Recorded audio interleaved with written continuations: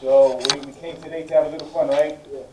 Okay, your coaches, very supportive. They came over here. My change of command, if you haven't seen, I know there was a few students that was a team player. Watching right now, this is a team building process for SUNY Canton baseball program. We are in the 10-mile division life fighter cadre school, and they're going to do some rappelling today and some confidence course later. So here we are doing the phase 3 of the rappelling class. So today they are doing some things they never get to do unless they join the military. So here we are, team building process. The first one we've done since I've been coach here. So this is a great opportunity to grow our program and grow the kids' character. So they get in the faces of the proper technique of how to hook up and how to rappel down the tower on a flat surface. So this is phase 3 of the operation. What's the first thing everybody do? All right, raise your dominant hand. All right, this is now referred to as your break hand. The rest of the instructions. All right, so the break hand is your dominant hand. Your other hand will be referred to as your guide hand. Great reception. By the way, the folks at the gate, from all the way into now, they receive us. I've been outstanding so far. Very impressed with the attitude, very impressed with the devotion and the pride they have taken us to receive us, and to get this young man an opportunity to experience what our greatest hero in our nation do every single day. You're going to tie a square knot. You college guys, they don't teach that in college. Whoa, don't hate on the Boy Scouts.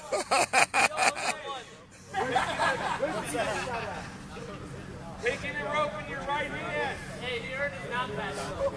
You're going to go over the left rope. Hey, you're going to take your guy Right over the left rope. Pull it. I want to thank the 10-mile division, 10-mile division command team, and the life fighter cadre, and Ms. Young at the PA office, Garrison PA office, for making this happen. Now we're going to the inspection phase. Go ahead, put it on. Things right now, they're learning how to walk, the towel, how to do the brakes. You know, they learn the basic stuff of coming up and down the walls. Here we got a team captain, Wilson.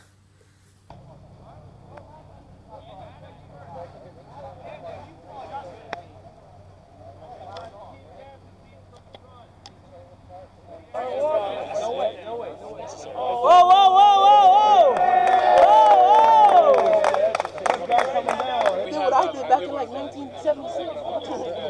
I see it. Come on up. Extend that arm. Hold on. Whoa.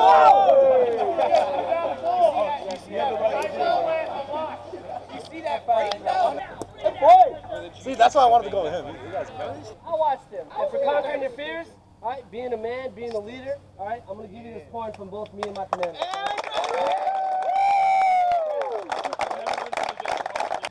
Alright guys, we got something for you, okay? So you got a certificate of training for your entire team on the basic rappel techniques from the Life Fighter School. That's what we got, right?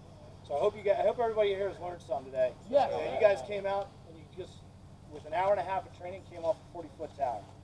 Imagine what you guys can do when you graduate and you start your journey in life, okay? So do not let your fears hold you down. Yeah. Do not let your fears hold you down. Greg?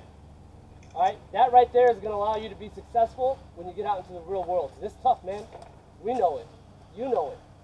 But think back to this day when you're coming off that 40-foot tower. I did it. All right, you're going to run into struggles in your life, and you're going to overcome just like you did today. Good job, man. Good job.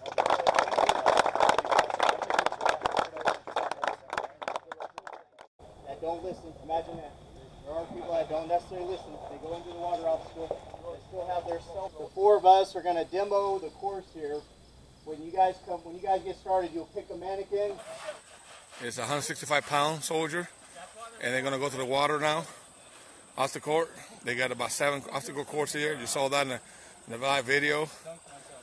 But these guys are the first group to go through right here. Watch the step. 1, 2. Go ahead.